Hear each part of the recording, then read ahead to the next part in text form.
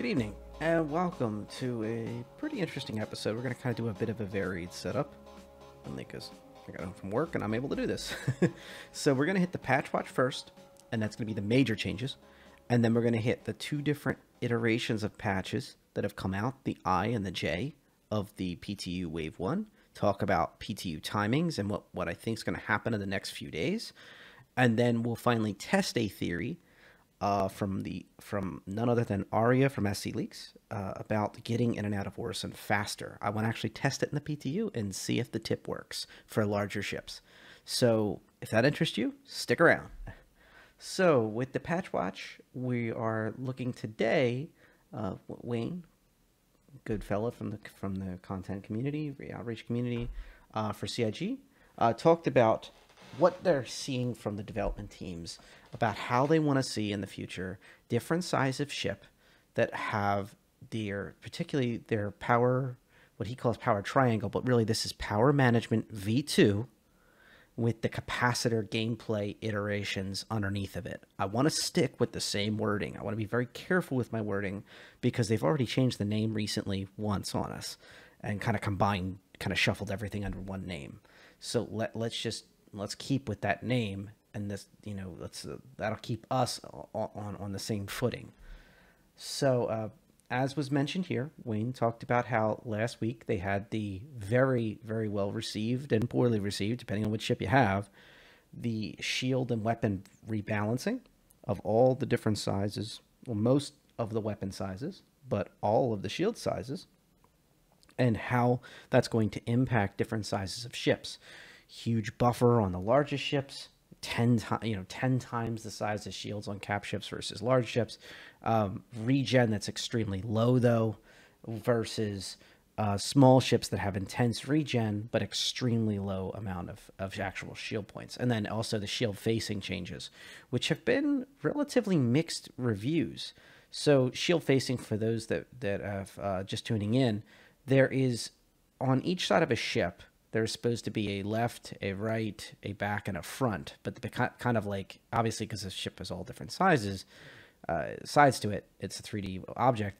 It's kind of like the front is this entire curve. The right side is this entire right side, up and down, side to side.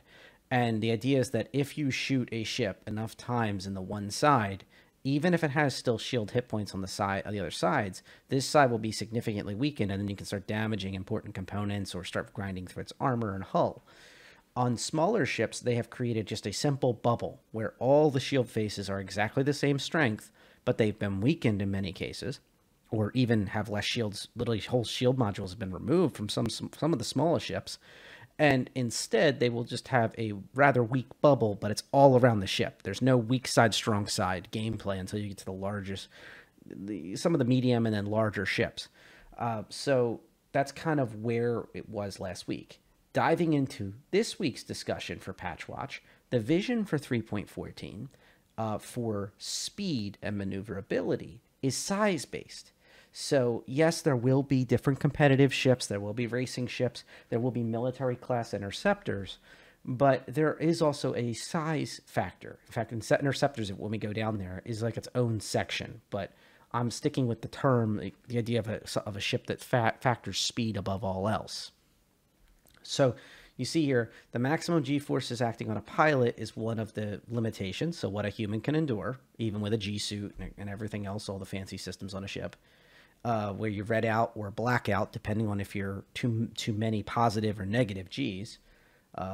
Richard Branson's ship, for example, had 3 Gs of force when it detached and kicked on its rocket and attempted to go into space, and successfully went into upper atmosphere, into part of space, depending on where you draw the line.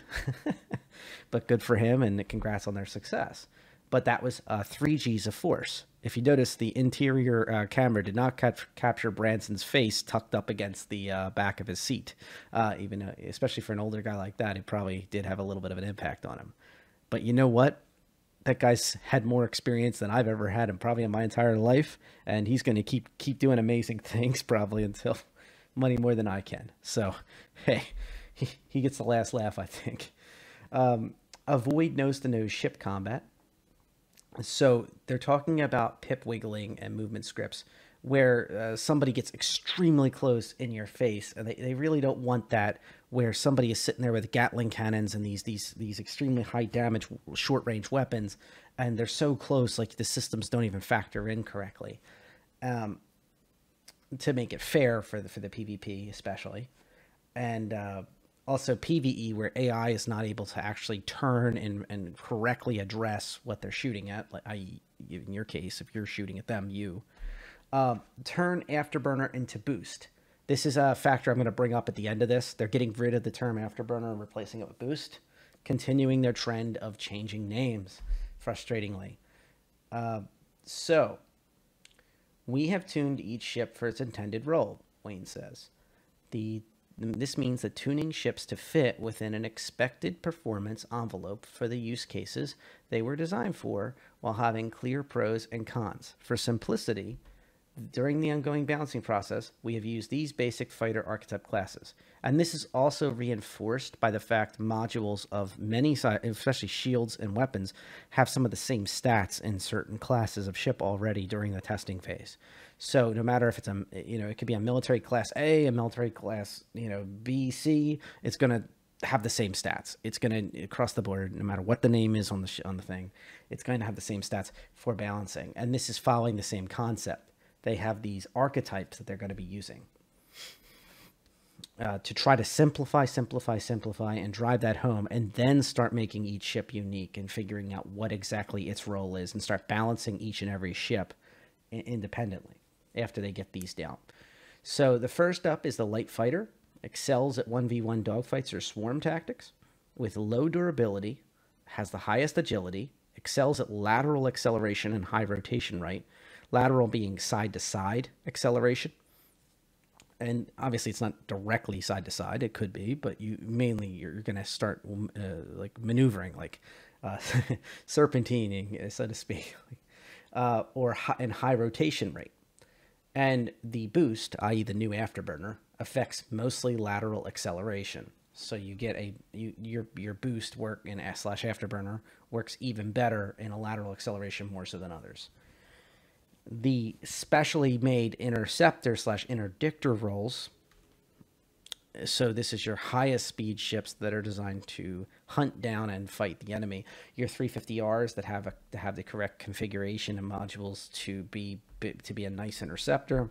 Your mantises that are also designed to knock people out, but they're extremely light. And you get them out of warp or disable their ability to warp and catch up with them and stay with them, while hopefully their friends come to save the day because they have no weapons to speak of, very little weapons to speak of. They excel at forward acceleration, low durability, often carry specialized equipment, like quantum jammers, and EMPs are another classic example that you'll be often seeing. Some other unique tools like that to kind of hold the enemy down or just distract them, disorient them long enough for their friends to catch up to get the fight. Highest forward acceleration, only average agility, boost effects, mostly forward acceleration. So this is all, once again, gain speed in a straight line towards the target. And so they can fulfill their role. But they have low durability, and they only excel in fast acceleration, but only average agility. So once they get there, they're really not going to be able to start trying to turn fight something. They're going to need help fast to do their job. Otherwise, with their low durability, they're going to be knocked out very quickly. Medium fighters, which excel at loadout flexibility due to more hard points and equipment choices, which is a given. The average agility, average durability, and boost are equalized.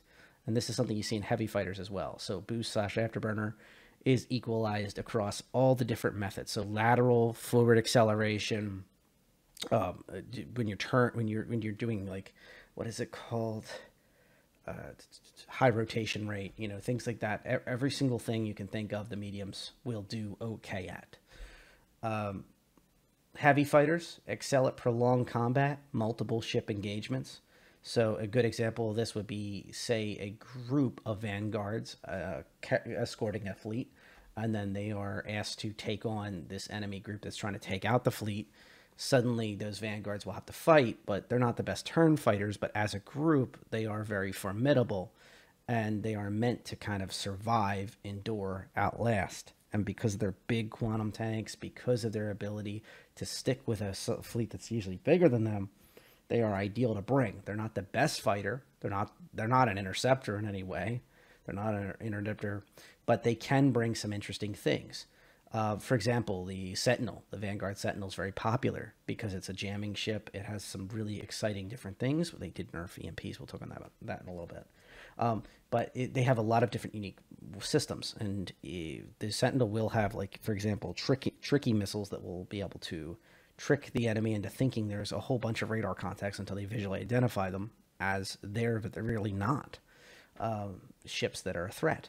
So, you know, once again, Sentinels can bring a lot to the table. The Vanguard with the Harbinger, which is a torpedo launcher, is another example of a very exciting Vanguard that can actually bring torps along with it.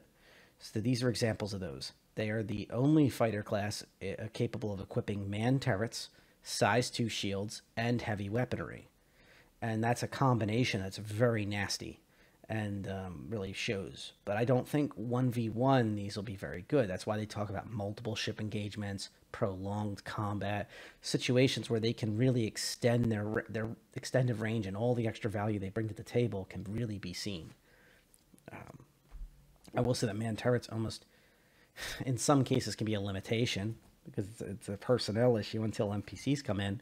Topic for another day, though. Heavy fighters also have poor agility, and their boost/afterburner affects all axes equally, a lot like the mediums. So they're just stronger mediums that have a few more tools in their arsenal and lack some of the agility.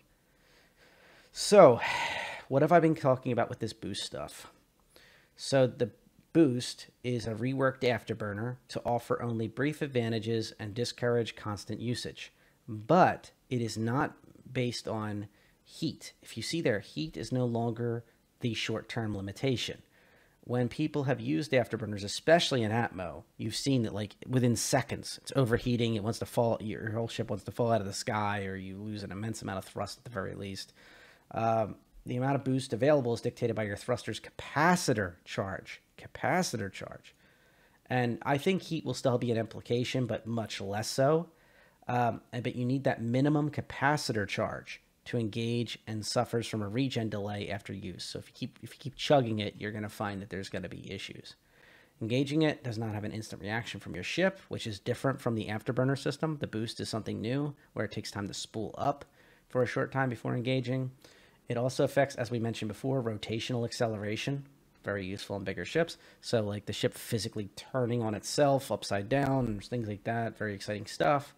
To be able, for example, to be able to get a manned turret into position to get a shot on something attacking you or you're attacking, that will be important. The space break does not automatically engage boost anymore, although you can change this within the options menu. This is something more for competitive type gameplay and for ships that want to turn and burn, you know, expand style. I wouldn't sweat this too much. Like it says, you can change that within the options menu. But with the minimum capacitor charge issues, so the triangle that we always talk about, the 33-33-33 triangle of propulsion, shields, weapons, the more you apply to propulsion, the more you'll be able to kick on your boost. The boost will be important, especially not just for ships in combat, but ships getting a surprise. Like, for example, incoming torpedoes or missiles, and they need to start doing evasive action. Or if you're hoping something doesn't notice you, you want to be able to get into QD quicker and be able to get out of town. Or especially for the hauling community, think about when you get to a port, or if you're going into a sketchy location. A good example is Grim Hex or somewhere like that, where you have, or Levski back in the day, where you can have small meteorites and other things that can block you, or ships just sitting there in the middle of nowhere, just sitting there. Or even just at big ports, customs agents, the AI that have failed and they just sit there. That always bugged the heck out of me. NPC ships that are at PO are another good example, because they come in, they sit there, and they do land eventually. But any kind of surprise like that, having additional percentage in your propulsion and a ship that's either defensive or hauling or it's a mission running system, you can always add capacitor back in that 33, 33, 33 triangle back to weaponry, or even more into weaponry once you're caught, once you're jammed, once you have to defend yourself. It's now or never. So I could easily see people doing a 50-50 split between propulsion and shields, especially when they're not expecting a fight. And then that is something that you and eventually your co-pilot, once the power management is brought over to the co-pilot seat correctly, will be able to manage and switch around as needed. Especially with shield recharge rate and boost from thrusters, that combination is going to be a make or break for a lot of players. You're going to have more and more empowered interceptors, interdictors, and all these fun ships that are designed to go very fast in a straight line. And suddenly, if a ship has an immense amount of boost capacity and they can kind of, so to speak, wiggle out of that trajectory, and that ship shoots right past, and then they have to come back to recover because they were traveling, remember, if they're traveling at immense speed, their human being that's sitting inside that ship is also at that factor of maximum G-forces. Their ship also has to worry about this, their boost having to recharge. So having these capacities at your disposal, where you're more geared towards propulsion and shields on a larger ship, may save you, not all the time, but at the very least, it may even just buy your friends time to come get you, or your defensive escorts time to react. And every second that they're not pounding on your shields is one more second you're alive, one more second you have a better chance of getting out of the situation, negotiating, giving yourself time and distance to really figure out what the heck's going on, and hopefully come out of it successfully. This is the triangle that we're talking about. I'll also show it in more high definition at the end of this video when we go to test out that new theory about leaving Orison faster and exiting Crusader's atmosphere. So that's all we have here right now. I highly recommend, if you haven't already, coming to the general forum in Spectrum. So it's all it is. It's just the general forum in Spectrum. And at the top pinned is this Alpha 3.14 patch watch, thrusters, tuning, ships, and power triangle update. Click on this patch. Sorry, thread. Come in here and post down here. Vote up those that you agree with as well. So if you see something that you agree with or disagree with about different types of categories and roles, like for example, the roles do not match one for one with the categories here and will be updated in time, so we adjust. So, you know, this is important factors. You know, as Crew's discussing here, often carry does not mean exclusively carry. Some interceptors and interdictors will have these items, some will not, and non-interceptors / interdictors will not be blocked from equipping these items when available. So, for example, a small EMP system on an Avenger or a Cutlass Blue, for example, is not an interceptor or interdictor. It really is not. But it does have some of the equipment that you would expect on an interceptor interdictor type class ship. So that's something that's interesting. So there's a few good comments on here already. I think there's not enough.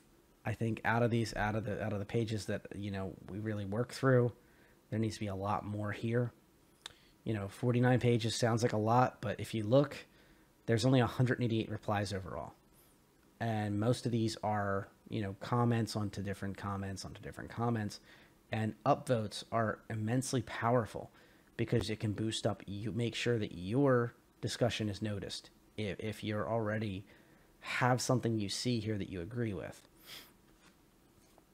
You know, talking about G's, standard G suits, you can get really lost in the clouds here. No pun intended, but whatever. Okay, so that is it for this topic. What we're going to roll through is we've worked through the propulsion. We've worked through the whole patch watch for thrusters, tuning, ships, and power triangle update. There's not really that much deep details on this, but we'll continue to watch this as we continue. And keep these in mind as well as the weaponry and shields to see the vision of these smaller patches. Now, the actual patch notes for yesterday and today. On the left is yesterday's. Hello. And on the right is today's. Hello. The I and the J. I used a lot more numbers when I did my video 2 days back, I think it was. I did like the 7630010, something like that. I'm going to from now on use these numbers and letters. I'm going to use the letters as much as possible. I think it's simpler to keep track of. This is iterations because they're so fast. I mean, this is a tale of two patches within just over 24 hours from each other. That's how fast we're seeing iterations of patches for PTU Wave 1. And I'm going to start this at the top with saying that I believe that the PTU will be open to all backers very, very, very soon. I have no secret information, no rumors even at all. But when you see patches that are this tight, within 24 hours, they're bouncing out patch after patch after patch, they are ready.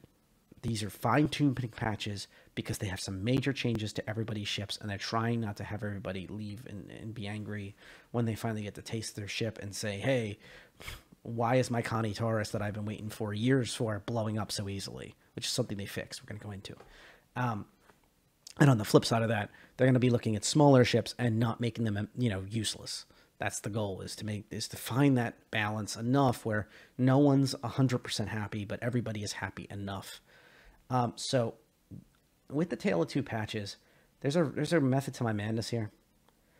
There's not that much of a difference. So both of them are for Wave 1, unfortunately. I really wish this did not have the word Wave 1. I wish it had at least Wave 1, 2, like that, having multiple waves.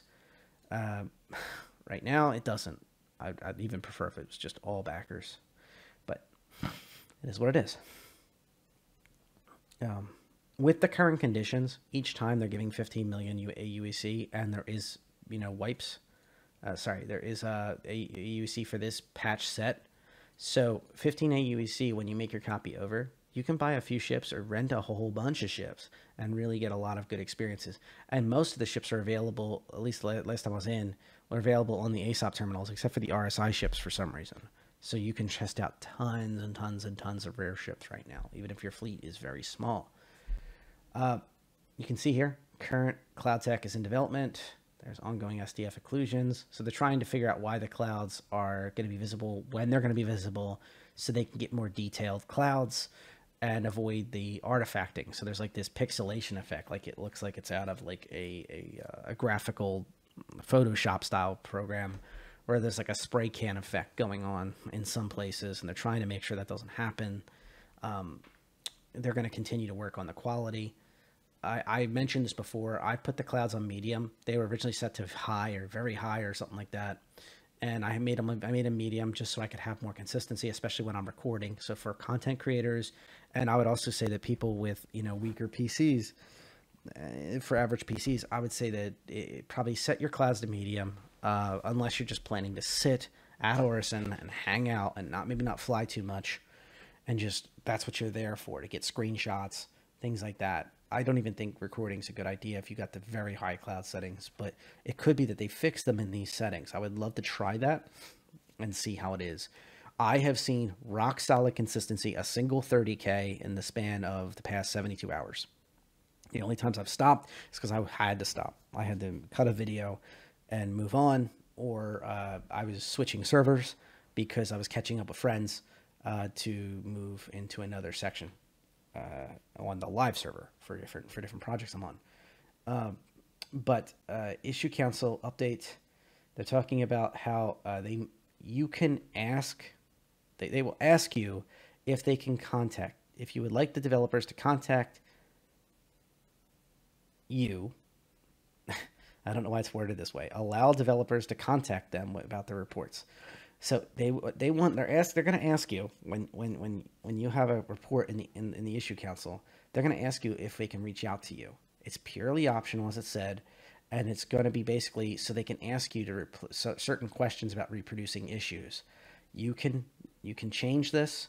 You can go into the issue council settings menu and you can remove this setting. And as it shows in the most latest patch, you have the same ability to remove that issue. If you feel it's an issue, if you feel that's an invasion of privacy, etc. Speaking from when I've seen the devs in action in just the Spectrum chats and on test feedback on the test feedback threads and things like that, nothing crazy. I'm not an Evo or anything like that. But in the normal stuff, I have seen that they're very fair and it's very simple questions.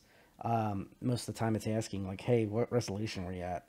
I can't really get that. I can't really gather what that was. Or, hey, did you have anything running in the background, that was very high in this? Or which driver version are you running on your graphics card? Stuff, very simple questions like that I've seen them bring up and discuss. Still worth mentioning.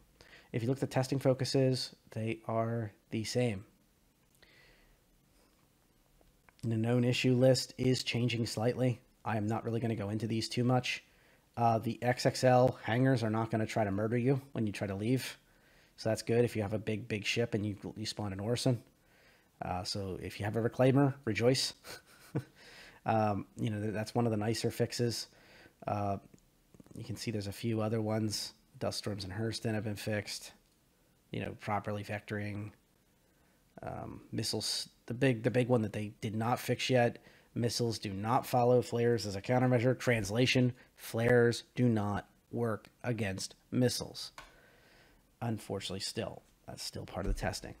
They mentioned these about players can clip through exterior doors at 890 jump, and that is not on this list. Now you're starting to see why I like to go by these when they're so tight together and go through very, very simply, side by side. It's not perfect, but that's what it is. Also, I'll let you know a secret. I really don't look too hard at the known issue list. I glance at it and I see it. Is there any ships that are relevant to me? Is there anything that's like really tight for me? Like, unable to scan for FPS or ROC size mining deposits until very close. That's a good thing to know. If I was about to do a shooter video or I was going to hang out with friends and do an ROC mining run, this is the type of stuff I'd notice. I like to use these as, if you look at them as stereo instructions, you're not going to look at these things and you're going to be very bored. Your eyes going to glaze over. You're not going to remember anything. But if you look at this as just like you're hanging out with the dev and they're mentioning a few things and they're, just you're literally getting the relevant information. That's all you're plucking out of here. This is what you're really thinking of. Like, hey, by the way, if you're running the ROC, remember deposits aren't going to work until they're very close. We're working on it, but that's the way it is right now. That's the way I think of these. They're a living thing. It's like kind of just a few notes passed on by the development teams to us. Think of it that way. You're going to have a good time. If you look at these for exacts, like how close is close, they don't have that detail. You're gonna be very upset, especially on these test notes, especially when they're pumping these notes out in the span of, once again, just over 24 hours. They had entire patches turned around and this documentation for those patches. That's a pretty impressive feat, even for how the large of a size the development team is for the Star Citizen PU and all the supporting folks from probably the squadron side to pitch in for when these get in the crunch times. I don't know though, just speculation on that second part. So, Orison performance and lighting polishing pass. So there's going to be some more discussion about this tomorrow. This is probably not a coincidence. Tomorrow, i.e. Friday, there is going to be a big old review of lighting and discussing that on the Star Citizen pages, and I will give you an exact information on that.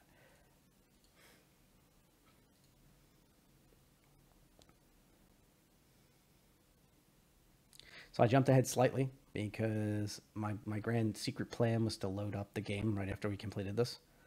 But I'm jumping ahead just to kind of get this moving. And I'm going to have to follow my own advice. I mentioned before at the latest comm links, if you're not in the top 4 and you're wondering where to go, you hit this button, the view all button. Hopefully it will actually render and the video will not get messed up. But inside here, This Week in Star Citizen is one of the videos, one of the content blocks that has a video or a text box attached to it. In this case, it's a text. You can see here, on Friday, you'll see the update to the subscriber vault, and the RSI newsletter will be in your inbox. More importantly, don't get me wrong, I love content, but more importantly, Star Citizen Live also returns this week at 8 a.m. Pacific, 3 p.m. UTC. Members of the lighting team will join us in game development show that promises to illuminate a small piece of their daily process. God dang you, Jared. Or, sorry, Jake. Okay, Jake Bradley. Sorry. That sounded a lot like what Jared would say. Maybe you help.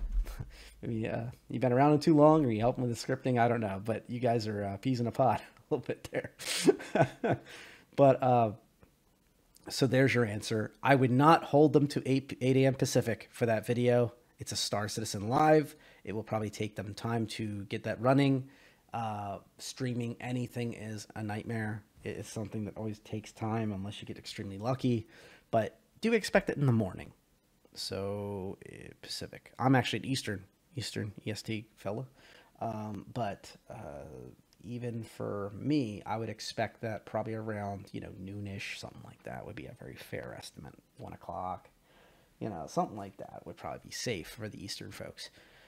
And morning for, as you continue to go west, in Canada, the United States, that kind of thing.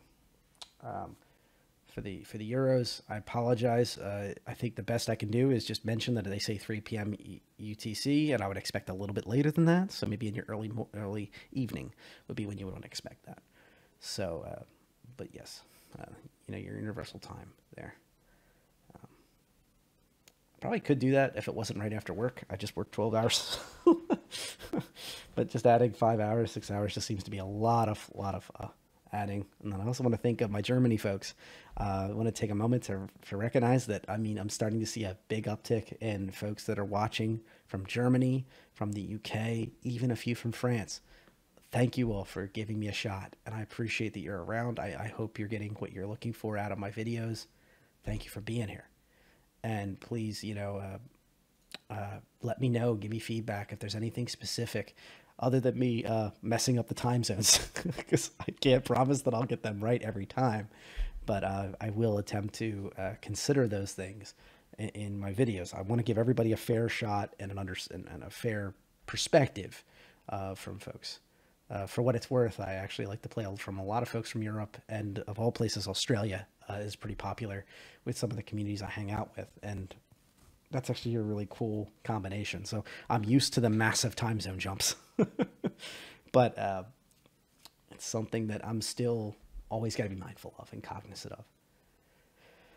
of. So for gameplay, ongoing ship capacitor balance and polish passes. Like I said before, the lighting is being fixed up for probably the Star Citizen Live this Friday, so they can go into it strong. They can show off that beautiful Orison lighting and all the fixing of it. Expect more lighting there. Expect more clean lighting through the clouds, on the personnel, on the ships. I would expect that to be the cleanest place for lighting. Lighting is always a challenge. For real lighting is always an asset.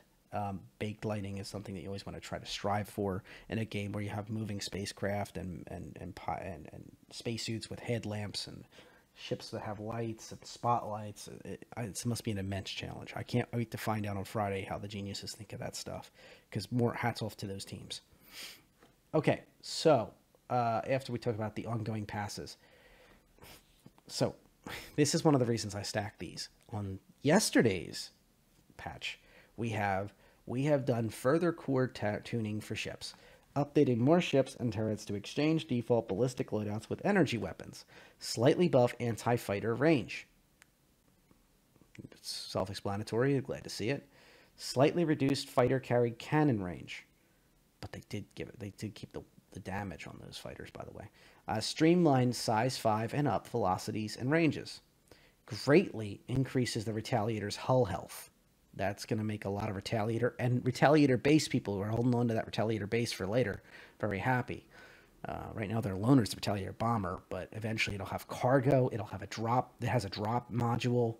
The Retaliator's modular, and it has a lot of exciting things on it. It even has like quarters, like living quarters, maybe even VIP rooms for the lowest VIP missions. Upgraded the Razor EX power plant. And the star map will now zoom to the solar scale each time when it's opened, finally. That's something I've learned to do, is just as soon as I hit the skyline button on my mobi-glass, I'm literally flicking that scroll wheel like crazy. And now let's take a look at, on the right, today's. We have done further core tuning for ships. Reduce the range of size 1 through size 4 cannons. increase cannon power efficiency. So it'll have less draw on that capacitor. Further polish pass on cannon fire rate and delay. Remember yesterday they nerfed the fighter range, carried cannon range. But today, they further polish pass on cannon fire rate and delay. So I think they're giving a little bit of a buff back, especially the cannon power efficiency, the polish pass on the fire rate and delay. That seems to be codes for we nerfed it a little too much, so we're going to buff it in other ways, but we still want that type of behavior where the cannons that are carried by fighters have a short range, but they've gained, at the very least, power efficiency, and if I'm reading between the lines, they also gave them a slight fire rate and less of a delay on the cannons. But we'll have to confirm that. See, this is an example of these short patches that are discussion for the patches and notes that aren't really proper notes. Like, I would love to see, like, we increased or decreased the delay by 2 seconds. We decreased the range by 10 meters. You know, those type of things, or, 30 feet. So upgraded Hurricane's power plant was today, and slightly reduced the Hurricane's health. This is another example of, I think they saw an issue with the Hurricane's weapon systems operating correctly, but then they panicked because it was a little too strong in the offense, so they nerfed its defense slightly. So that's an example of the buffs and the nerfs. So if we're reading between the lines here, yesterday they gave quite a lot of buffs to larger ships, and they made the size 5 and up velocities and ranges more coherent for the weapon systems. And also, right here, slightly buffed anti-fighter gun range. And he even gave the Retaliator greatly increased hull health. Once again, this is supposed to be a military vessel with serious armor and shields and such to be able to get in and deliver its size 9 torpedo load. All 6 of them on the one that isn't doesn't have other modules, the bomber class ones. But over here we see discussion of reducing range of size 1 through 4 cannons again, increased cannon efficiency though, polish pass on cannon fire rate and delay, and slightly reducing the Hurricane's health. I think it was a little too strong at taking out smaller ships. Interesting, very interesting stuff. A few nerf bat things here for the fighters. Now, on the same day, we saw the vision of Wayne posted today for Patch Watch for the propulsion, where they talk about all these boosts and power bonuses for agility, for speed on the smaller ships. So the smallest ships and the smallest interceptors, interdictors, they're going to enjoy incredible amounts of speed. Even the medium class of fighters, they should enjoy a good, well-rounded approach. Whereas these larger ships are going to enjoy a lot of weaponry and hull health and some other, nods that we're seeing. This is not the first time we've talked about this. You can check out my video. I'm going to put in the cards about the shield and weaponry original discussion from last week, the vision they have for that. But they want these larger ships to be able to stand their ground. But at the same time, I do not see them as fighter killers unless they're meant to be. So I don't think just because the small ship cannot kill the large ship very easily does not mean it can't do swarm tactics. It was literally even mentioned in the small ship part of the discussion above. In the last discussion that we just had about Wayne's Patch Watch from this week, just today. I see smaller ships as being able to gang up and at the very least disable a larger ship. And I'm not saying a capital ship or anything, but a medium ship into a large ship, and then be able to get friends to finish it off, or maybe even force it to negotiate and drop its cargo to survive, that kind of thing, to be left alone. Especially if they have interdictors that cannot be killed. So that's an interesting thing. I want to see the strength of those interdictors, interceptors, and can a small gang keep them alive while they constantly are pulsing their QEDs or their EMPs, whatever they're using to hold down, preventing quantum, preventing those systems from being able to replenish the large ship enough to get the kills in on these smaller ships and start hammering them back. You see this bonus here to law system changes, greatly increase the time and cost of impounding for parking violations and reckless vehicle operations around landing pads. They're trying to go after pad rammers again. That's actually up from yesterday. Don't know why. I've also seen that this has caused a lot of good and bad. Folks feel that the Constellation Emerald color is better matched now with the Emerald Rover. That's what they try to do. What they actually got is a lot of people that were angry that liked the original, or they didn't like the original paint. They are very happy now with the new system, and the lack or adding of two-tone paint really excites them. And as a Phoenix fan myself, who's always wanted an Emerald, if I could have justified getting one, as well as my regular Phoenix that I already have, I'm excited to see it getting some love. I like the fact they got the green tint to the lights on the inside to kind of give it that different flavor. I don't know how I feel about the new paint. I think it's nice that it got a nod. I think it's a little too much. Can't wait to see what it'll look like from yesterday's, because I have not had a chance. I was on last night. I don't think I had a chance to see the Emerald as of last night, since patch, because this is the afternoon patch, 4:30 p.m. Eastern. So for the Euro folks, that'd be late into your evening. And for our West Coast friends, that'd be your morning. So I don't think I've seen it since then. And I will say that I'm going to hold my judgment until we really see what the final is on the Emerald. As it is, the regular Phoenix, I think, actually ended up with the green tint lights. They're going to fix that, I'm sure. We'll see. Anyway, greatly increase the time and cost of impacting parking violations and reckless vehicle operations around pads. It bears mentioning twice.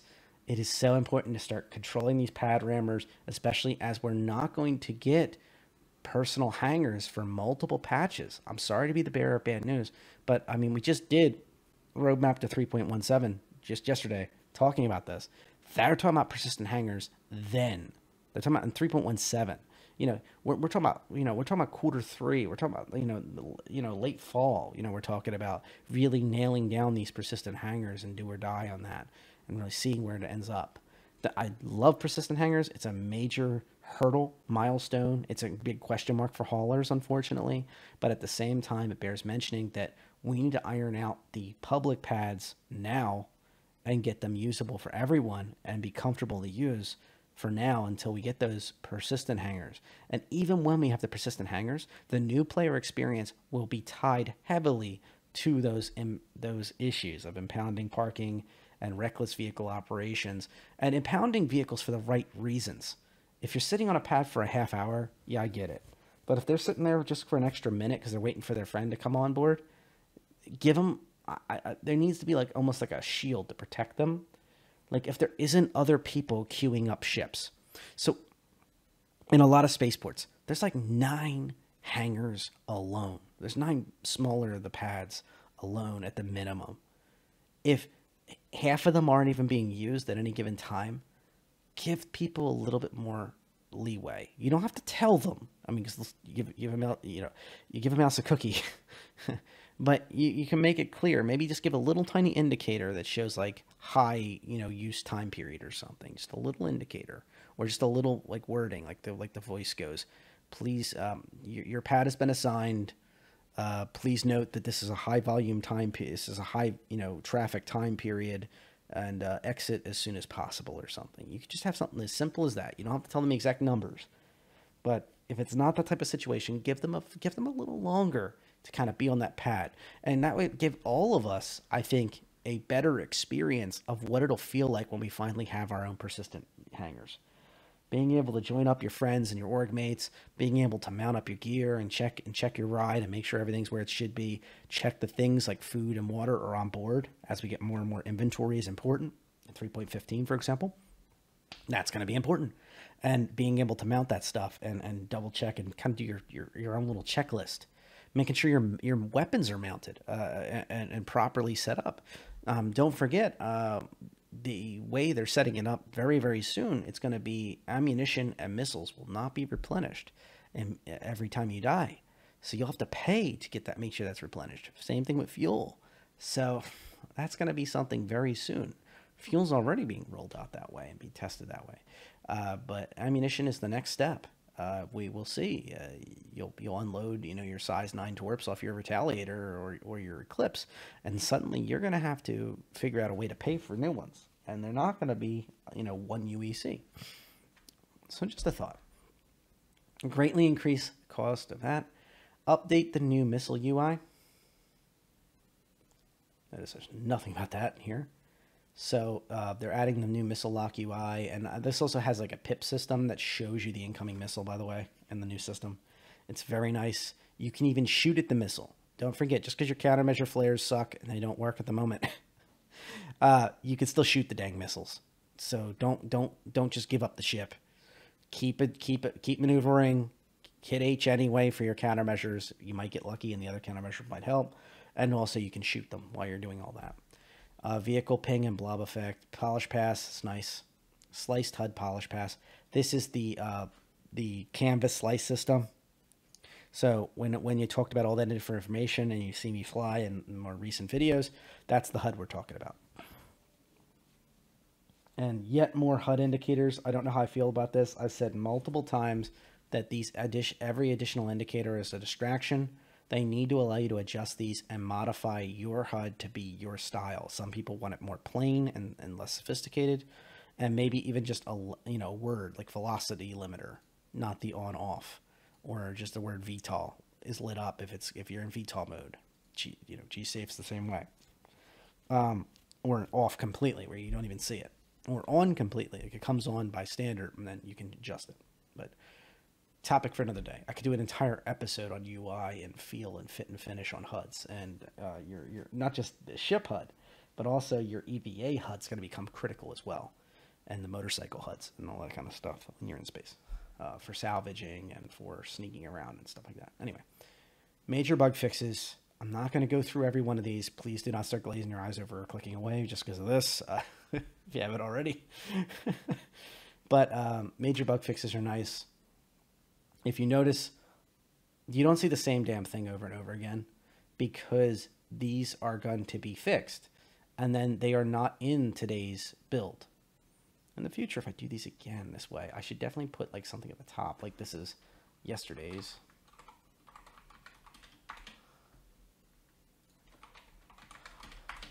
Even just as something as simple as that probably would have been pretty useful looking back.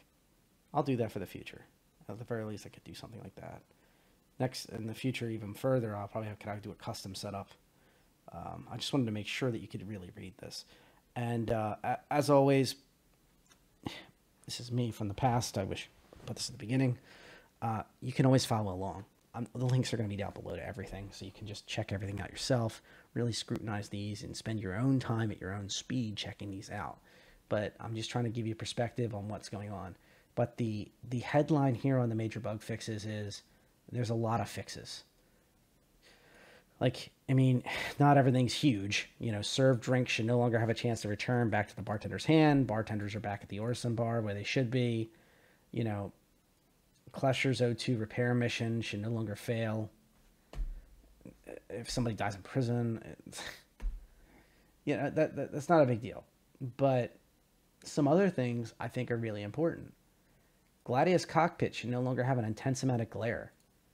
With that glare, and when you were anywhere near the sun at an angle, you couldn't even use the damn Gladius. And this was supposed to be like the show ship for the new HUD, for a lot of the new touchable text where you could flick the switches inside your cockpit, and also like you could stow your weapons. Remember, it's important for inventory later. So that's going to become really useful in 3.15 and beyond. And all that work, and that stupid glare was really ruining it. That's an example of that. Being able to sit in your Carrack's captain's chair, like being able to actually go into your office and sit in your own damn chair of your ship that you can be proud of. That's really cool. This is another one. Fixed an issue causing the glaive to land well off center during automatic landings. When I was younger, I played a game called Silk Road as a kid, and I had a lot of fun in that game. But I had the unfortunate side effect of pronouncing it as Glavy, and that carried over to one of my first Star Citizen videos. So if anybody has dug deep enough into my catalog, you'll probably find it. I'm not going to link it, but if you want to go find it, go for it. And I'm like, this Glavy is great. This Glavy is great. And people are just going, oh my God. So if you've ever rolled your eyes at the way I pronounce Banu, and I have gotten better, just understand that it's been a long learning process for me. and it's something where it's old habits die hard in some cases. Anyway, technical crashes, server crashes, backend crashes, backend server optimizations. This all means less 30Ks. That's all you need to know. That's what they should put at the top of there. Honestly, CIG, I'd volunteer to write these type of things for you. I don't think you'd appreciate it, but I could definitely write these correctly. Less 30Ks. Less 30Ks. Really cool stuff. When you have backend service stability fixes, that means that when you want, why is my mobiGlas yet again not loading my stuff? Why is my armor not getting on me? And so I'm walking outside after waiting a minute or two and I'm still choking from no air. Why? This is why. Backend services are not streaming correctly. With these fixes, they should stream better. We still have to test that, but at face value, that's it. And these right here are two big things. Fix 2 main thread deadlocks. Deadlocks are bad. If you crash with a deadlock, it means basically you're going to CTD, crash to desktop. No matter what, do not pass go, and this is a major, major like showstopper. It's very hard to recover from those. And I will add that server crashes are not much better. I know you're probably like, why am I picking on deadlocks? Well, server crashes are not much better as well. Server crashes mean that if the server has a crash itself or your communications with the server crash and it can't be recovered, you won't be able to just respawn back into your, connect into where you were. One of the nicer things that I've been seeing lately is when you do have a major error, you're crashing back to your menu or even crashing back to desktop, but you can just click right back in the loader. Do not bother to re-verify, just relaunch. Go in, load the game, and sure enough, if you're in party, there's like a rejoin button where you can just join in the game. And sure enough, you're standing on your ship or standing right where you were just mining. Like nothing happened. It's happened quite a few times to me now where I've had crashes over the span of many patches and being able to join back in. It is a mind melter when you realize like, oh, all my stuff is not completely gone. So don't just despair when things go wrong. Be sure to think about those. If you're going to comment on these, you heard me say about patch watch, comment on those. Please continue to, by the way. I would only do today's, the J edition. Of course, because I'm pretty awesome, but no, I'm just kidding. There's less replies. It is more recent. This is the one they're going to be keeping closer tabs on. Although the patch watch is being like officially supported for comments and discussion. And I've been seeing more responses from the development community in patch watch itself. Okay, so that's the patch notes. The reason I went through them this way, once again, is because they're smaller patches. They're starting to get fine-tuned, and they're literally less than 24 hours apart. And there's a lot of good little details we can really glean from this. Now, my final thing today I'd love to do is I'm going to attempt to go into the game, actually play the game. Okay, we are in the game. We're going to get over to the spaceport over here in Orison and test this theory. I just wanted to mention for inventory that I was actually in the store last night and I thought about this, that even with this massive backpack, that says 7K here, but really that backpack holds a lot more if you look at the torso that comes with it. This is the same set as the paid inventory, by the way. This is the blue and white one that you can buy at Orison for in-game cash for like 8,400 UEC, I believe it is. There's also a Argo colored one at another location. I think it's Tressler. Don't quote me on that last part. But the Orison one's blue and white. You can get it here on the production Providence platform. Notice like this thing's got a huge amount of storage space. But even with something that large, if you were, say, at the store and you tried to like put everything that you need to live for like a week straight, we have a hard time putting it all in there. Like, I'm not just food, I'm talking about hygiene products, I'm talking about, you know, and don't even get me started about if you're going to explore and you need to buy some ice picks because you're going to, you know, Microtech and and going cave spelunking, you know, with ropes and such, and you need to go buy all these different crazy things from all these different stores. One of the things that you'll notice is you got bags, you have shopping carts, you have in game there's going to be trolleys and trolley-like physics we talked about last night. And I thought about like how we take the shopping carts and the do-it-yourself style store flatbeds and the wholesale company of flatbeds for granted, and it's something missing from the game that I think once it's in, it's going to be like, how do we live without that for a while, especially with actual inventory in place. I mean, I could even see myself even just having a small trolley shoved in there, taken from Lord knows what pad at some random place inside my ship, just for, you know, moving products back and forth for delivery missions and stuff. I hope the ships just come with them, honestly, because, I mean, ships are expensive enough already, but especially cargo ones should have like dollies and hand trucks, trolleys, even with the concept of having a tractor beam. There's going to be need for specifics that are designed to like place the. That's pretty cool. There's going to need to be. I'm desyncing pretty bad apparently. This is my curse. This is my curse for mentioning that I had no problems with 30Ks. Apparently it's doing everything but 30Ks. So in the battle versus the Connie, the clear winner is the server, and I see on the chat.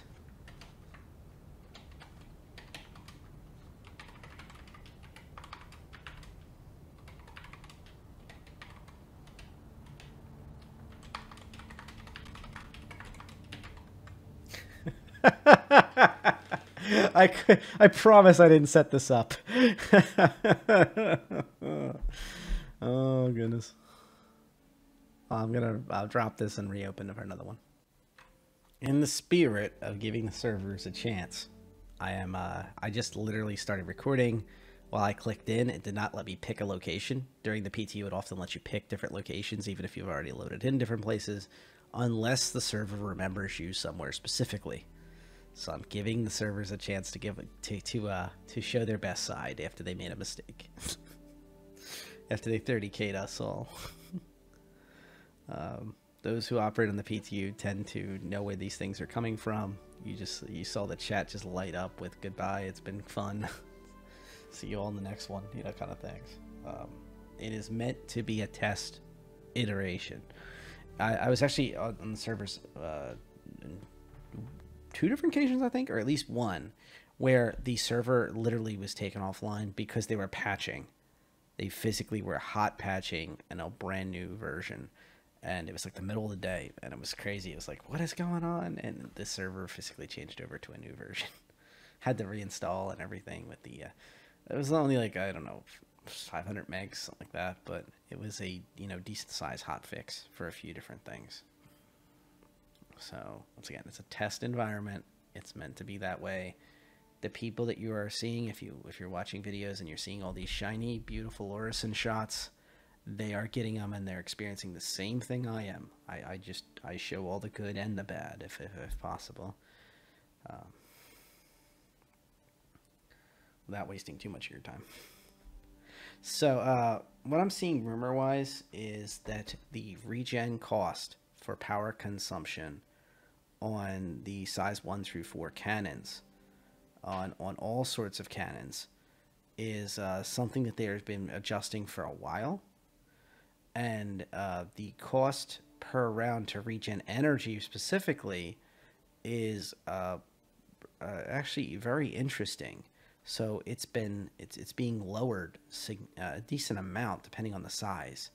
Like, once again, these are rumors, but you know, size 1 is like in this was for example, cost of 60 something energy is now in the 40s. Size 2 is 80s in the something energy is now in the 50s. Size 3 was 110 plus energy, now down in the 70s.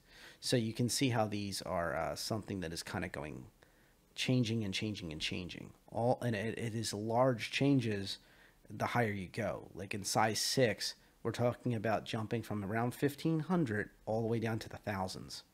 So it's an interesting thing. Distortion cannons basically were almost either at least a third lowered in their energy usage. So that's actually really cool. And ballistic cannon ammo has basically been left alone in the most recent patch.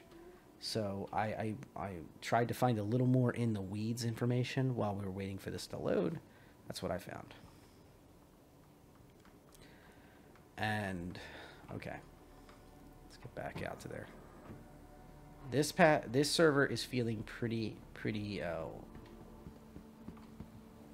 mellow. I'm feeling pretty good. If you notice though, I spawned back in my room, not out by the kiosk. It's entirely possible it tried to spawn me, and I was standing in nowhere near ground. You know, where the shuttles are. If I spawned outside where the shuttle didn't happen to be there at that moment, I probably would have been falling to my death. So maybe it was better that way. But still, I'm not going to give them the benefit of the doubt on that. It should not have happened, and that's definitely a 30K. It's a beautiful artwork there. Hi. Thanks for coming in. Hello there. Okay. So, yeah, the art here is beautiful. They did such a good job on this place. Upstairs, by the way, is the spa and the gym, if you're wondering. I am not going to do a tour of there. I'm strictly trying to get over to my Taurus. Sorry, my Phoenix. Sorry to get you guys excited.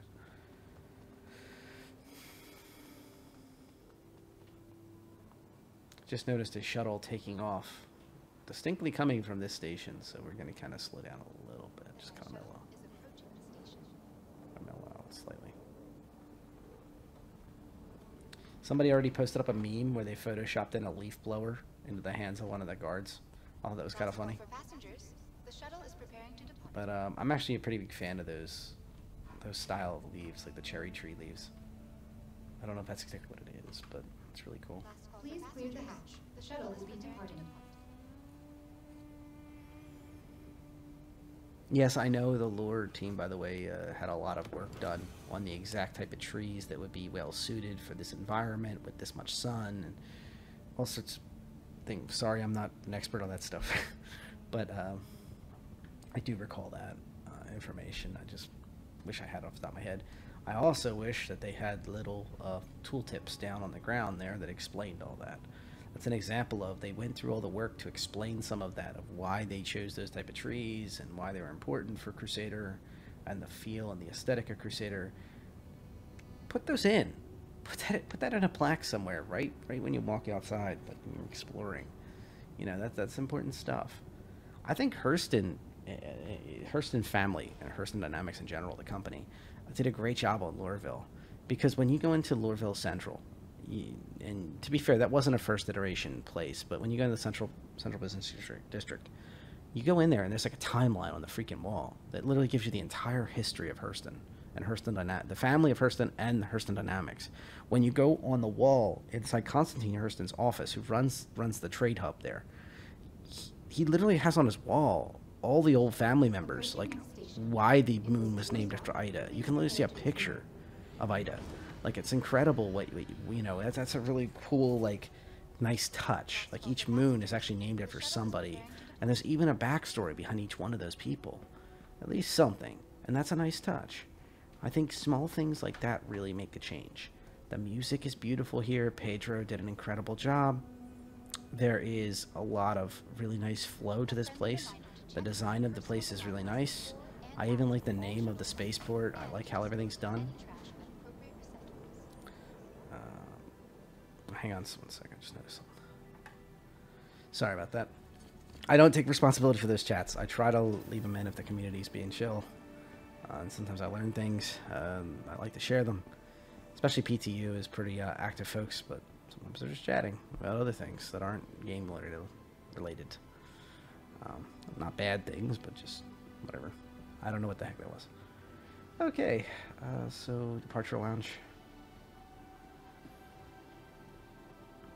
Now, I've been debating on my walk over here. By the way, if you haven't already seen it, the rental page at Orison is getting pretty big. It'll actually work. And you can see some of the many ships available. You know what? Let's do a Connie Andromeda.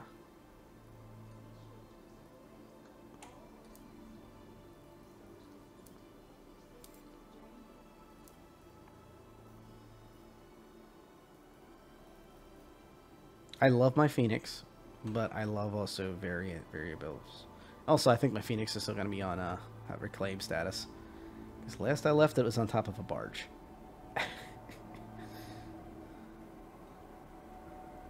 The Chairman's Club is over here if you haven't already seen it, on the 50 screenshots on Reddit. And folks being very excited for it. No, you cannot get in. Yes, I tried on chapter 2 of my videos. No luck. I am in the concierge and all that fun stuff. Subscriber as well. No luck so far. Yes, I've tried to get in. One of the only nice little perks, if you haven't already seen that, and I'll just show you, is you can see the champagne on ice and everything. It's a nice touch, and the nice cool towels. Sorry, don't get weird. And then you can see the chairman. You can see the liveries of documents and stuff like that for the letterheads and stuff. There's some nice little touch there. But yeah. For what it's worth, I think the Concierge Club should have stuff like this. The original lamp was so popular, and it was just a silly little add-on for the hanger. It was like I think it was like $2 or something. Little trinkets like that, fans, lights, you know, things like that that are in game would be really cool and sell well. For those who don't already know or haven't seen it, in Concierge you can buy things like a pen or something with the Chairman's Club logo that you saw on the wall there. There's food places, another food place over there, and yeah, they're not really exciting to me. Although I can understand why people would like that. It's kind of something cool, a little nod to Star Citizen. I think the Chairman's Club stuff doesn't have explicitly say, like in huge letters, Star Citizen on most of it, which is actually really cool about it. Like, for example, the golf shirts. If I went golfing more often and, you know, I was trying to, like, you know, reach out to people, let them know, you know, I was into Star Citizen without, like, going crazy, you know, like an evangelistic about it. Just be chill about it. I think it's a low-key cool factor. I have a Crusader shirt that was fan-made, and I really love it. I wish they would do official shirts like that just had the logos of different companies. Hats, like, would be another one. Just have the logo of the company. No Star Citizen, anything on it. Or maybe just the Star Citizen logo on tiny print on the back of it or something. Doesn't have to have the big name and the website or anything. We know what it is. And it would be really fun to see somebody in an Origin shirt and a Drake shirt just arguing it out in public. It'd be kind of entertaining.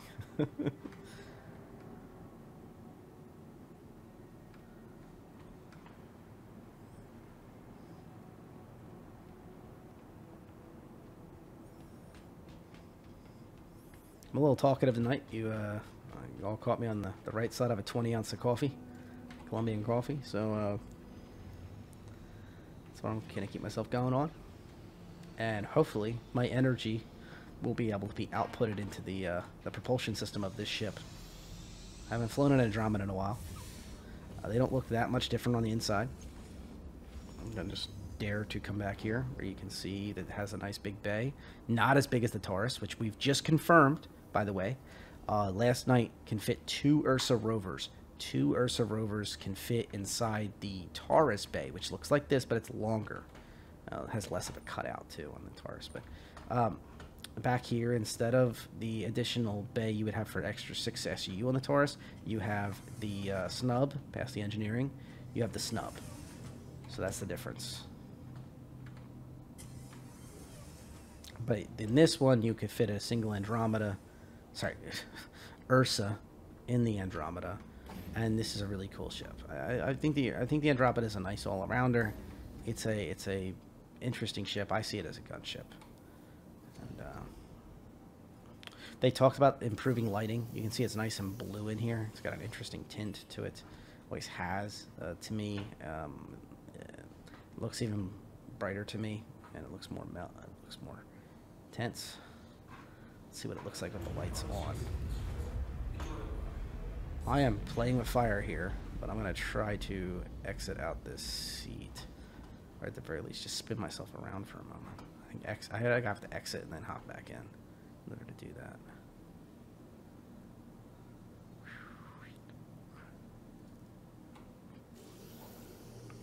That's how it looks lit up. So it switches over from that blue to that green.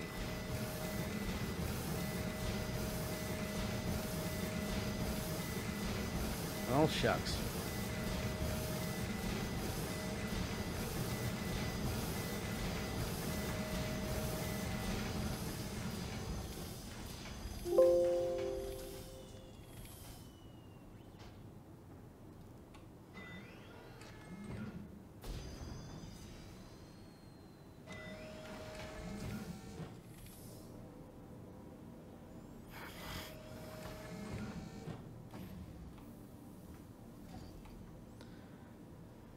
That's how it looked all lit up.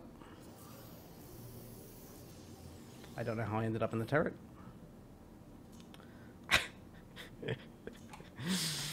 Let's hail the landing services. You are clear to launch.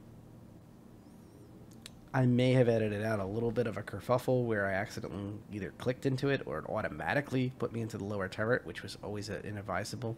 Right now on the PTU, do not go into the Connie lower turrets at all.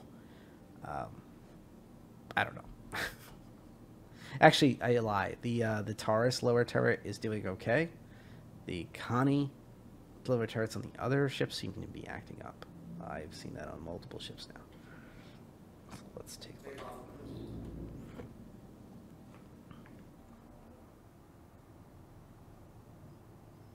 So the Atmo on Orison really changes the game a little bit when you're trying to, like, you know, the buoyancy is really interesting. That's what it really feels like. It's buoyancy. It does feel different. It doesn't feel like a normal atmosphere, but at the same time, it does have Atmo effects. So the suggestion was to go at 45 degrees up. Let's get our landing gear up. Stop being rookies. You want a 45-degree angle. Have the velocity way trimmed up on the left side. You can see my little red square over there, all the way at the top. And we're moving along. If I afterburner slash what is now called boost, that's how much space I get. If I let it go into the red, it would have to recharge and it would take a much longer. But you see, I got like 5K out of that, you know, between the boost and the regular jump, little warping speed. Now, let's play with this a little bit. So the suggestion from Aria over on SC Leaks is, this isn't a leak or anything, it's the server she's a part of. Let's play with this a little bit. We're going to attempt to use the spacebar for our VTOL capacity, so the VTOL, so the thrusters and such, and we're also going to go forward. So I have my W key down, and I also have my spacebar down. I'm trying to see if it makes me go faster on the 45-degree plane.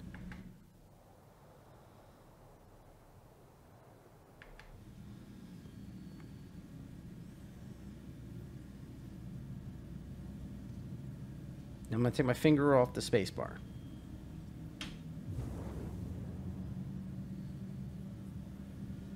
I don't know. It looks like it's going faster with the thruster on.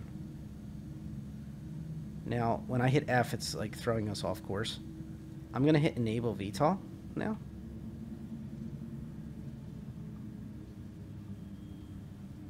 I'm going through a cloud, by the way. That's that particle effect. And just a reminder, my settings for clouds is on medium. So if you're wondering why they don't look great or they do look great, they can look better if you are on medium, better than medium settings. So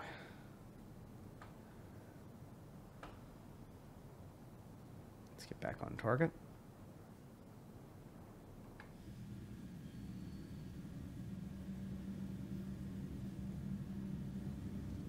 So it was suggested to hit 45-degree angle.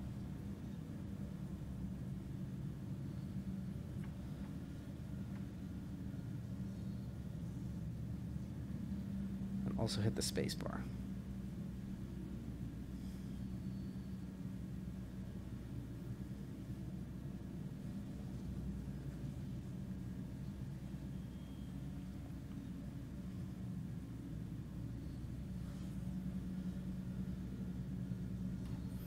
Now, I have my facing directly forward at the 45-degree, well, it's like 50 now. Let's kick that back down to 45.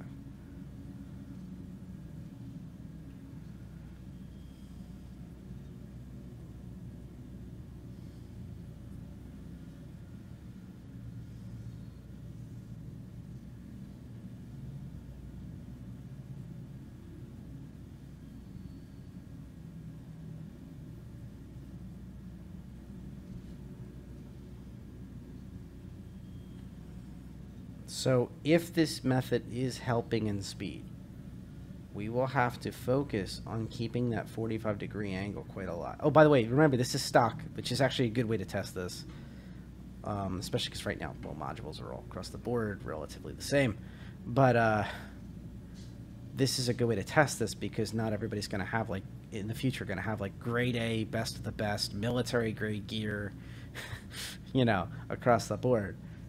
People that are going to see a tip on a site or a community or on a chat or something, they're going to see something and they're going to go, let me go test that. They're going to be, you know, grade C at best type equipment, and it has to work for them too. So I don't know. It seems like it's a little bit of work to keep this at that 45. I'm gonna take my finger off the space bar, and we're gonna see what happens here. So I'm gonna keep W on and ditch the space bar.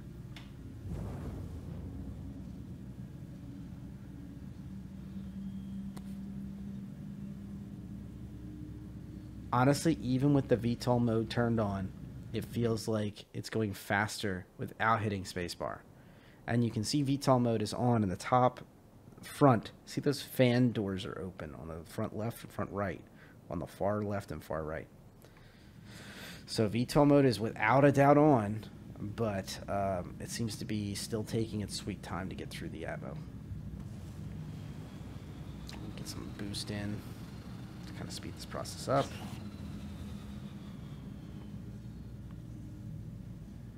Now I have noticed that when I hold the space bar, there's a second bar to the left side that goes all the way up. I hold the F key, but I'm afraid that I'll get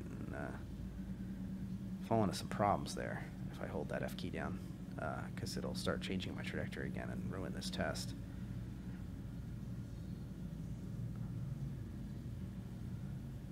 I think they're onto something, but I think that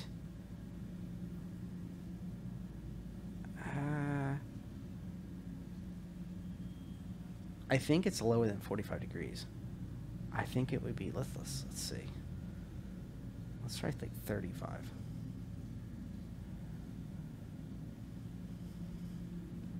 Nope, see that's going slower.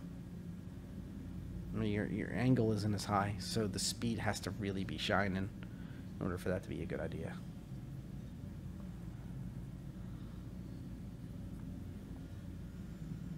Okay, so if you track in with like your cursor almost hitting 40, you can hold at 45-ish, and then just hold the W key in the space bar. I think that's all there is to this trick. Hang on.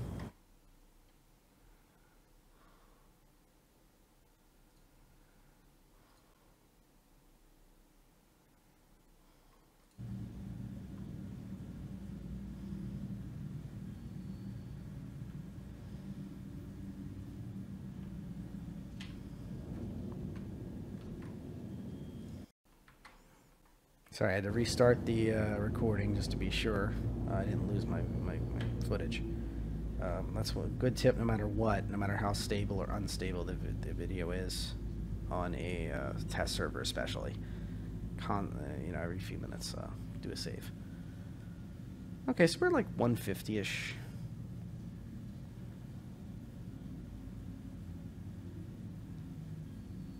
I'm feeling like the VTOL might have helped. I don't know. I think this number on the left side that's giving the higher thrust rating, I believe that that's not helping me get my numbers correct because it's focused on just the main thrusters, I believe. So when I'm doing the VTOL and the main thrusters, I think that I'm not able to really reap the number, that raw stat number wise is not really shining. Because if I drop the spacebar right now,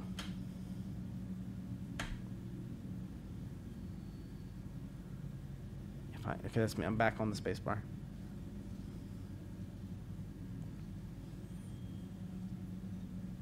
Yeah, it seems like those alt numbers are going up nice and fast. So I don't know. Your mileage may vary, and even if this does help you in any way, shape, or form, it'll probably get nerfed. Because Because I'm pretty sure this, even though it's not anything sketchy, it's probably not intended to help you. It was worth trying. I'm going to close my VTOL up. Remember, I did have VTOL on the entire time. The little doors were open. And now, with them disabled, the doors in the front left and the front right, you can see, are clearly closed. So, I'm going to just, instead of sticking to 45 degrees, I'll stick to a higher degree ratio.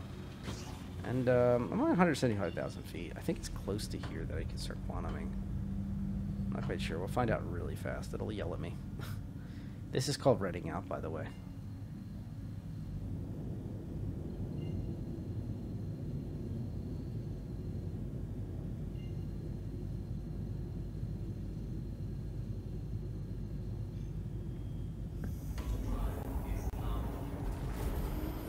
Yeah, so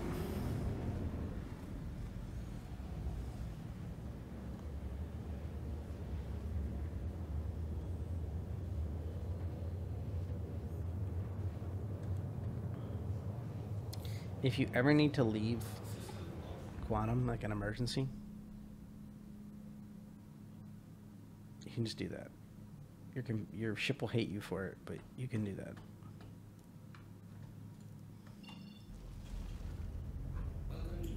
Notice the cooldown penalty. The ship's going to have a power issue for a while. Shields are critical. But you know what? You're out of quantum.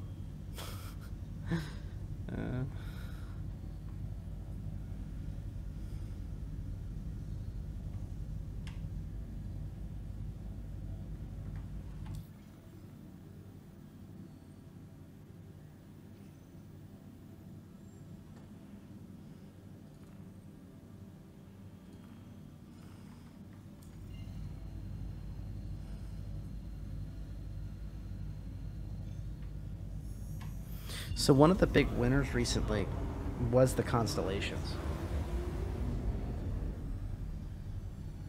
I correctly guessed they were going to make the, just occurred to me, like, really, I don't have anything to really do here. I did my test. The rear narcels have been reinforced on the Connies. And they also talked about other parts of larger ships that are, you know, would seem very weak, have been reinforced. So we have confirmed that a lot of those things, like, for example, where these engines are. I talked about in the barge, the video I linted on the barge, about these narcels on the rear, each one of them being 25% of your main thrusters, being impacted greatly by being knocked off. And if you look on this one, for example, on the Andromeda, you have cannons on top as well that you would also lose. Really nice cannons. Gunship gonna gunship. Let's see, can I dumbfire my rockets? Oh, yes, I can. The size 2 missiles are in the dead center. You can see 4 beautiful racks of them, and they also reload, if I'm not mistaken. And then on the sides is the size 1s.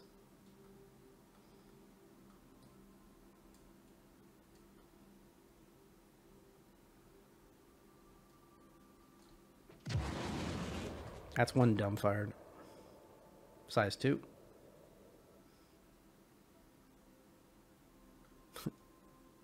Fox 2. Actually, they're not Fox 2, but especially when I'm dumbfiring them. So by pressing the middle mouse button, you can enable and disable your missile systems very quickly. They send a clear message. I think one of them's charging up. Let's see.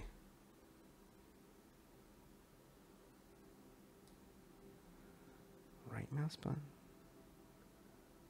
Then left mouse button, I think.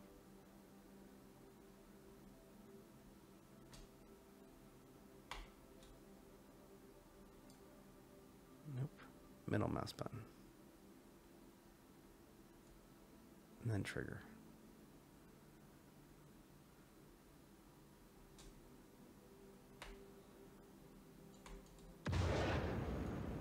There's the size 1.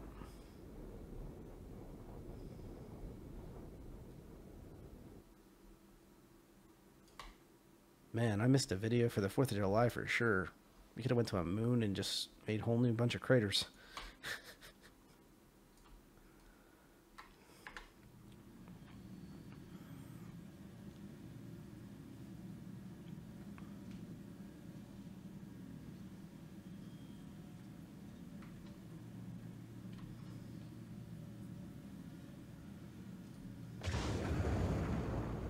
There's the pip symbol for the missiles. So let's do another one.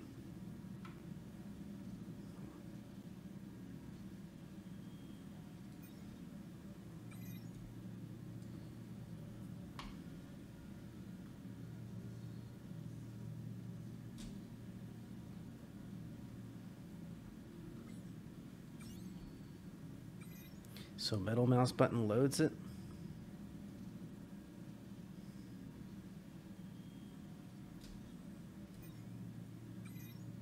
Right mouse button changes it.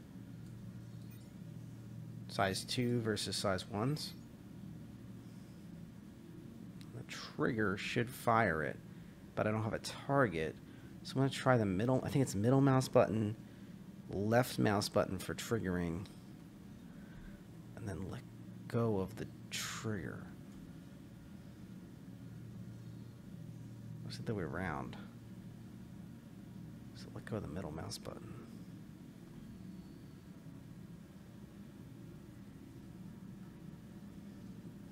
Let go both, maybe?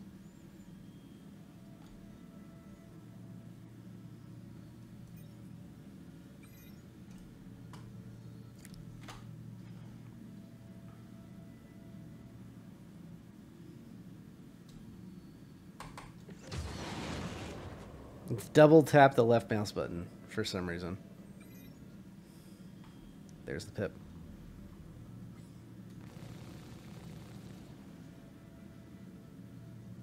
Galactic Actual, you got a nuke inbound. Feels a lot like that, a little bit.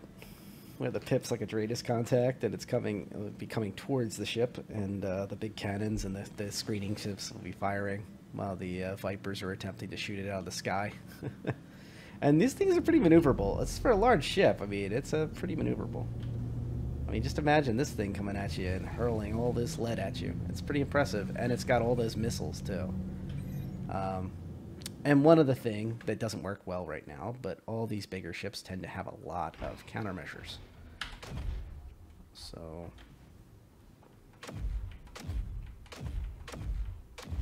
that's countermeasures being fired off. And they basically go right behind your ship while you got a trajectory. How you're looking too. Pretty cool. Countermeasures have all grown up. So they have a finite amount of those things in your HUD in the bottom right corner. See that 35, 36?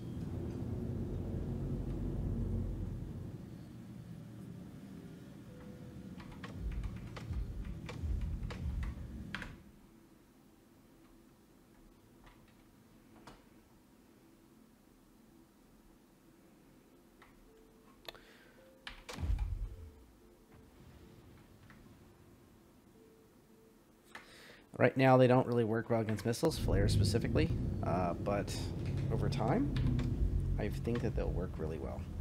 These are decoys, so once you get rid of flares, you can get them on the button.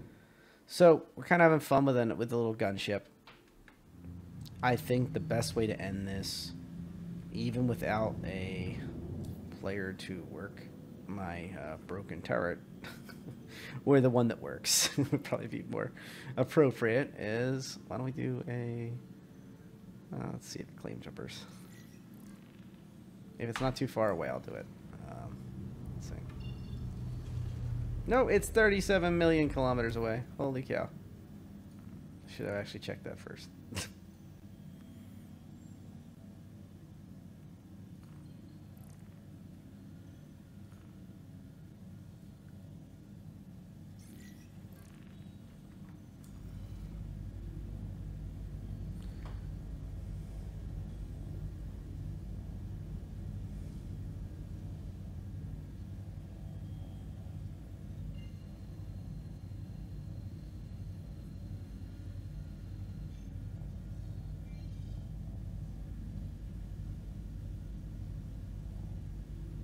Mining claim. The other one's over towards Crusader.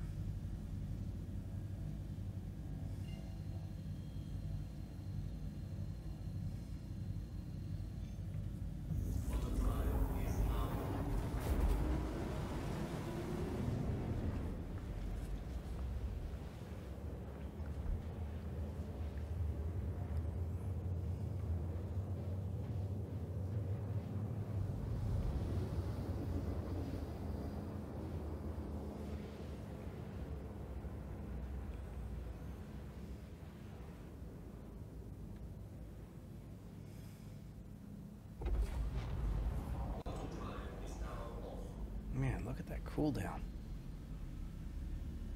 I feel like short quantum.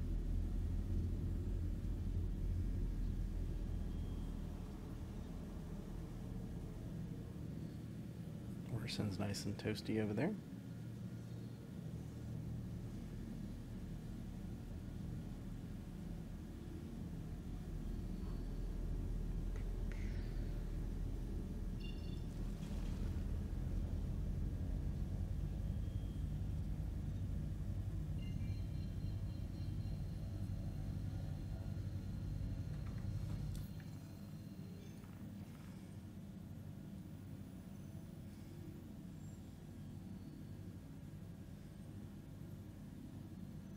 Apparently I somehow have two different quantum... Well, actually, no. I have a second quantum beacon.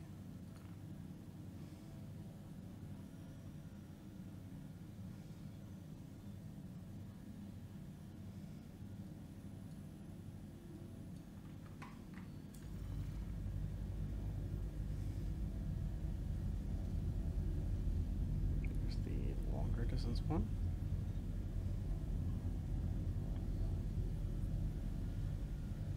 For some reason, the closer one is not accessible. It could just be that it's obstructed, it could be that it's just glitched out, it could be that I didn't accept the right kind of contract, it could be that's broken. It'd be ironic if it was on the list and I just didn't heed it, but I guess it's not in the cards right now. Remember, we're on the test server, so it's not even worth me grinding the AUEC. I can't take it anywhere. Just would have been nice to be able to show the Andromeda kicking some butt. Because it is quite a little gun show.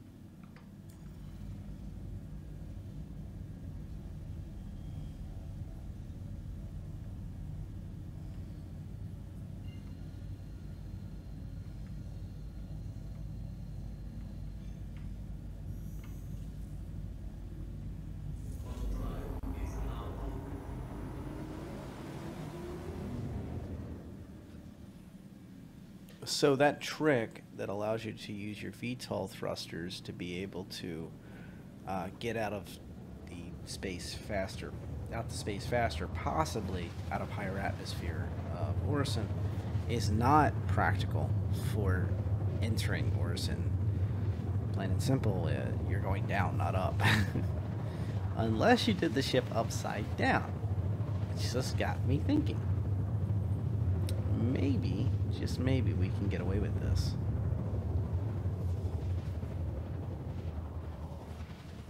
So...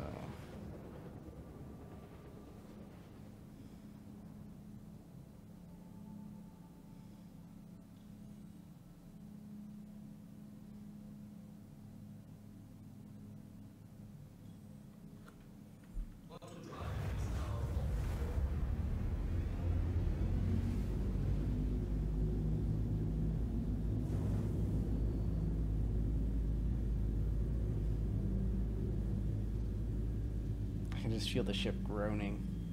Like you can actually feel it like starting to lose its excitement about this concept.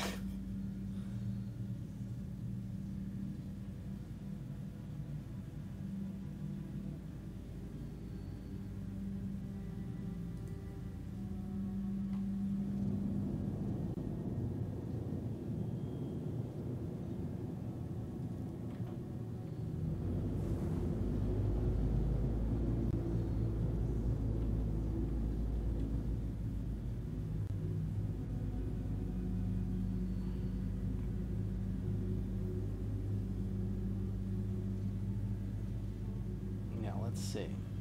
So, I don't know why I'm leaning my head forward like I'm like hanging in the seat upside down. But let's see. So we're currently, I do not trust that velocity modifier because I have my hand on the W key and the space bar at the same time. And you can see the VTOLs right there are open and firing.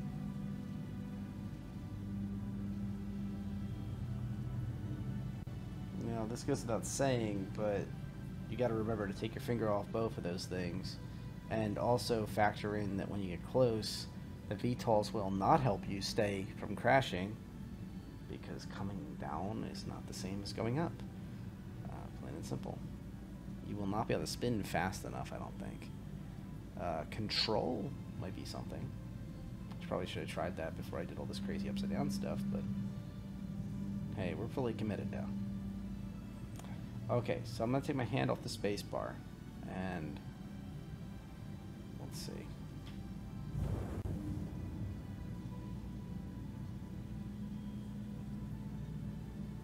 And the velocity modifier is going up.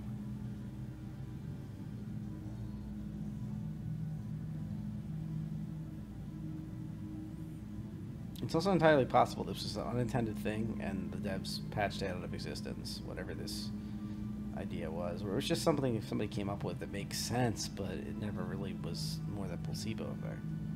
Anything's possible, or it's such a small difference.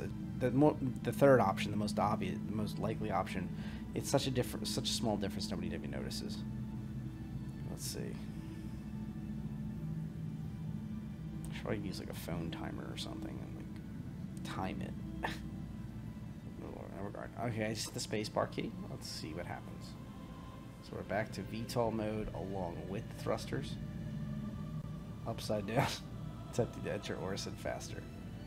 Orison's like 80k, so we're almost there already. This is the entry point to Orison. Like, you would be warping in, and you would want to come in not upside down with your VTOL thrusters on, but you would want to get to 80k as soon as possible, safely. Hopefully this is never the meta. It's really interesting when the clouds are moving through Orison, especially at distance, at least on the quality settings I have. I'd imagine the draw distances and other interesting things are impacted by the quality settings. It doesn't look too hot when you're up this far. When you get really close, it's absolutely gorgeous. It's an interesting place. And in a weird way, I'm okay with that. Like, I mean, the whole point is not to gawk at Orison from 6,000 miles up. The whole point with Orison is to look at it when you're on it or near it, to really appreciate it and value it. As a place to live, as a place to function out of and operate out of as an organization, I could see it. Once again, I go back, I'm sorry to beat the broken drum, but being able to dock a Javelin, a hull D, a hull E, at the very least in these places will be critical for this to really shine and be a part of it another generation. I don't know if it is or it will not allow that. They've been very mum about it. They just keep talking about how large and capital class ships are very functional here and popular here because of that lower gravity. Because of the lower gravity, well, ships that traditionally can't go into gravity, if they could go here, that would be a huge game changer. And planets like Orison would be highly contested and very prized by groups of organizations that have these ships, or even just organizations that are friendly with large organizations that just want to be part of that group and that status of late game and we've made it, you know, like that'd be a really exciting thing. And just even logistics wise, being able to haul into these locations with the largest of ships. Currently hull Ds and Es would be banished just staying in space forever. Being able to come into Orison would be a really cool experience with a larger ship. Just some thoughts.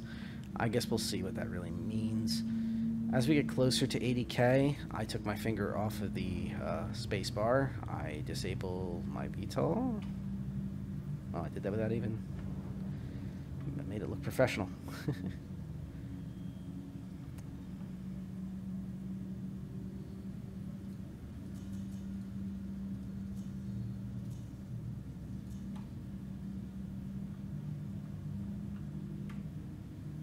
this is one of those times where I've got to break out my beat key. Because usually the beacons are where they want you to be. I suspect they don't want me to be flying over some random platform. Although, I guess, like last night, I landed on a barge and hung out. Didn't seem to mind. It's pretty cool. Who knows? Maybe we can land. Maybe the whales are so big we can land a cutlass on one. They're certainly bigger than cutlasses. We're using that new boost. It's not an totally not an afterburner. I will say that it takes a lot longer to wear it out. The spooling is real, as we talked about, and it's one thing to talk about these patches, another thing to actually do them. But it's really cool to see it in action.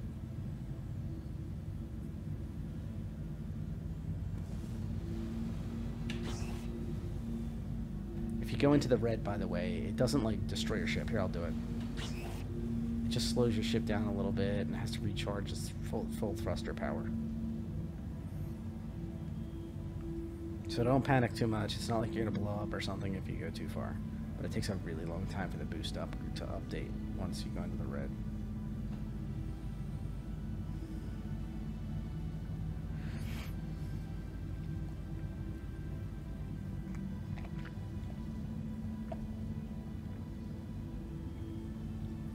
So, I'm pretty much going to wrap up very soon.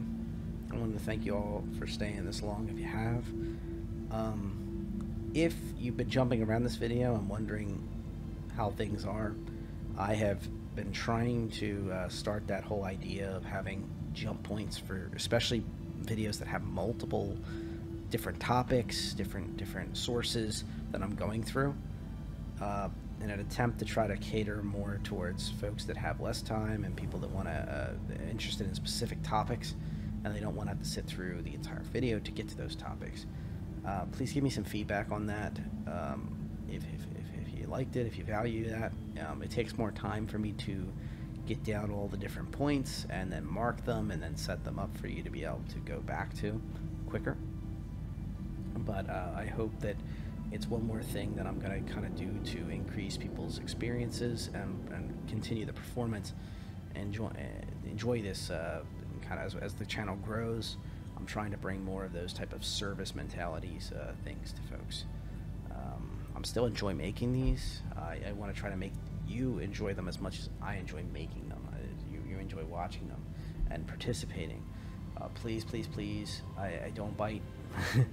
Hit me up on the feedback in the comments, Discord, you know, the usuals. I'm not going to be a broken record every video about that, but I welcome all the communication. I welcome a lot of different things like that, and as always, Please proceed to assigned landing bay. yeah, you give me a landing bay after I get pushed out of the busy area. Orison. I guess if it was too perfect, it would be too good. Anyway, please like, comment, and subscribe if you enjoyed this video. Once again, feedback is very valuable, and I'm gonna keep talking until I get over to that station. I have a feeling that like some folks seem to watch these and they probably like sit there and they're like X to doubt meme folks, you know, and have that look on their face where they don't really believe that I have the competency to be able to complete certain things based on at least the discussions I have after these videos are released. It is what it is. I have fun with making these videos. I enjoy making them. I sometimes maybe take them a little too much fun, but I hope that I bring that perspective of a backer who really has a passion for this and wants to make sure everyone ends up in the right place that they want to be.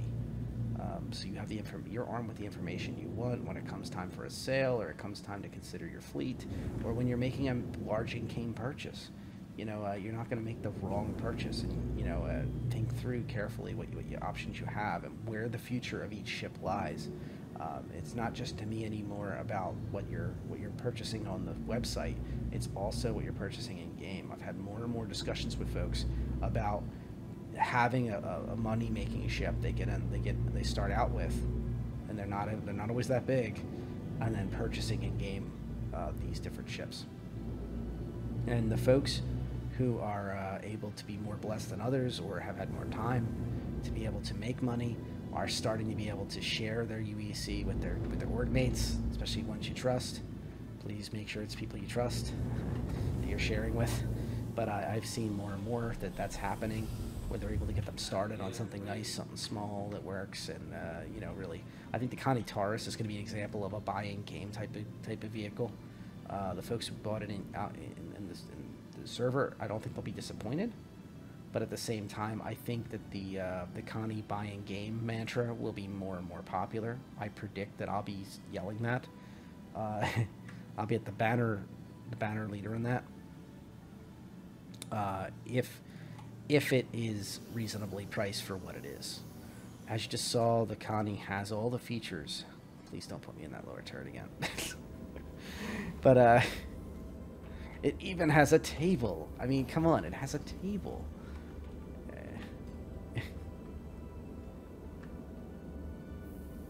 That sometimes occasionally glows and works. I mean, how can you disagree with that? How can you disagree with the table?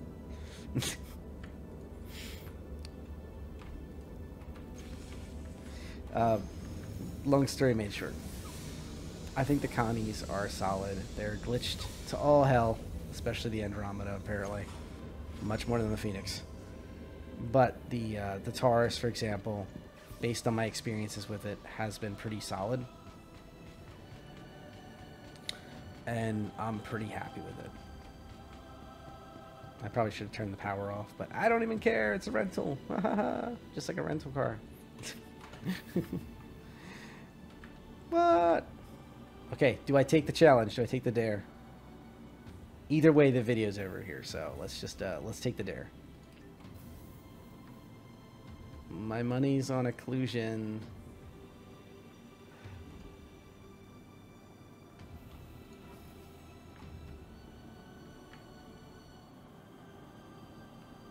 Wow.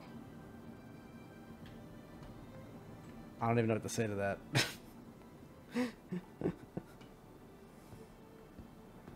I did not intentionally do anything. But, yeah. Let's just shut that off there. As you can see, the test server is not perfect. The test server has a lot to go by. You can see where things are supposed to be going. I feel that the PTU will be in everyone's hands extremely soon. I think it has to be there. It absolutely has to. I'm going to let my character get much needed rest. And probably this will be my one time on the PTU J thing. You are blocking an active flight bay. Please vacate the vicinity. Okay. And he can keep the ship. You are blocking an active flight bay. He can keep the ship. It's a rental. And like I said, please like, comment, subscribe if this helps you out. Even if you just enjoyed it, I try to make this a little fun this time. Let me know what you think of that. If you want me to stick more factual, do you want me to have more adventures like this, more fun mixed in as best I can, especially for people that hang out longer. For your safety, please vacate the area. I like to think that it makes it less dry and kind of is like a reward for, you know, having the serious topics and then also have some fun at the same time. Okay, so that's my video for tonight. I wish you all a wonderful night, morning, whatever it is for you. Please stay awesome and please keep tuning in. I'm loving it. I'm having great fun with this, and I hope you are too. Take care.